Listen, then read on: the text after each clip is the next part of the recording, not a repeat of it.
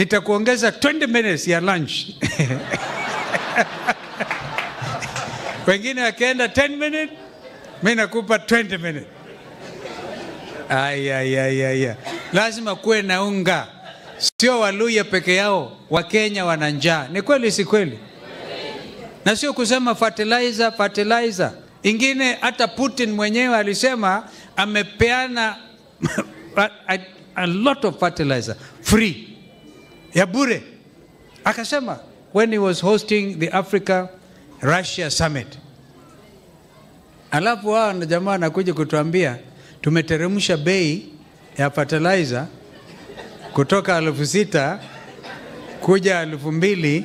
Ndio baba akasema tunajua mlichanganya na mchanga ile mlipatiwa ya bure. So we must be honest.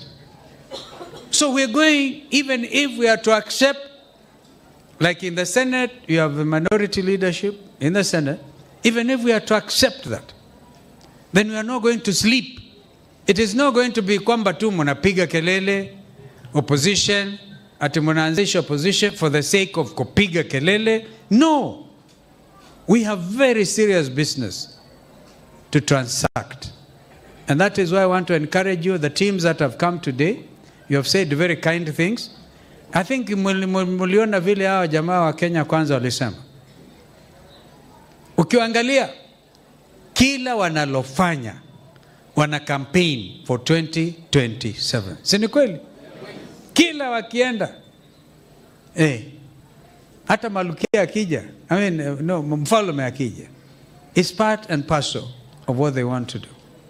They use it, and we know maybe it is legitimate on their part. Therefore, it must be, tukiongea timu yetu ya Azimio, wachane mimi tuongee na kina Ichung'wa na nyinyi muende kazi. Sio kulala. Are we together?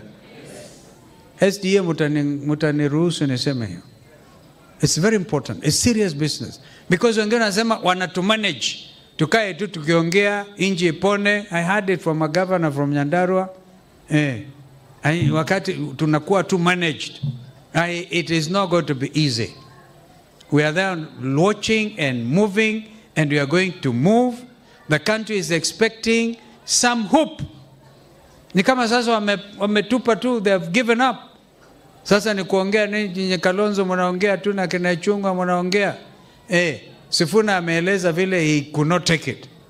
Inaweza kafika mahali na mimi mwambie tumewaambia Wakenya wana njaa, hamusikii. Msipofanya what we are telling you, bash.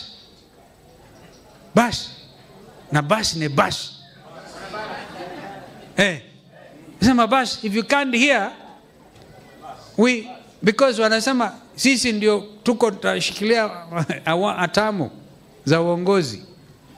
Ya nini inawahusu nyinyi kina Kalonzo? Sema no. This thing is about Constitution 2010. Kuna vitu inaitwa Article 43 rights. The right to decent life, the right to food. Watoto ndio kwanza education sector. Hiyo usifuna my brother, I don't even know my younger brother whether we have time. I think hiyo tuachilie because they are messed up education.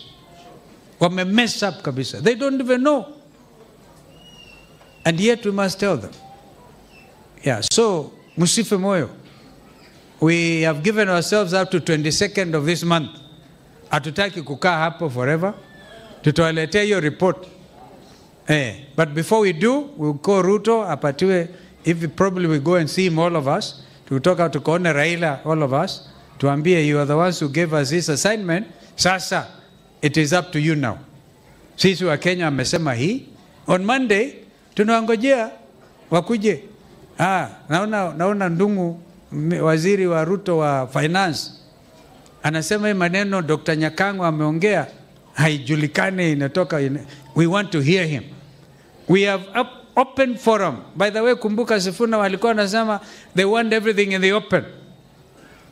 Ilifika mahali wakasema hapana, tufunike ingine. Because Kenyans are speaking their minds. So as we celebrate 25 years of SDA Umoja 2, we have to remind ourselves as Kenyans, where are we? And where are we going? Leaders, Kila mtu aweke the next gear.